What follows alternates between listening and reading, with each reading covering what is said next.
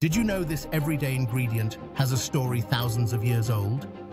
Picture lush meadows in ancient Europe, where meadowsweet, its creamy blossoms nodding in the breeze, was first gathered by Celtic and Anglo-Saxon peoples. Native to damp fields from Britain to Central Europe, meadowsweet quickly became prized not just for its sweet scent, but for its healing powers.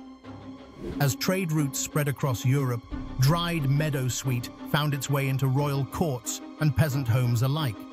Medieval healers brewed it into teas for fevers and pain, while Norse chieftains scattered its petals at feasts as a sign of peace. The herb's reputation grew, entwining with folklore and medicine. Fast forward to the 19th century.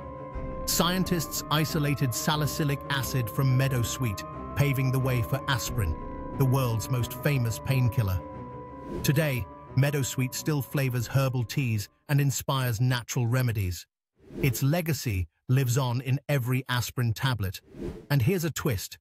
This everyday spice hides more history. I'm your storyteller from Spicy Tales of History. Like, comment, and subspice for more tales where flavor meets legend.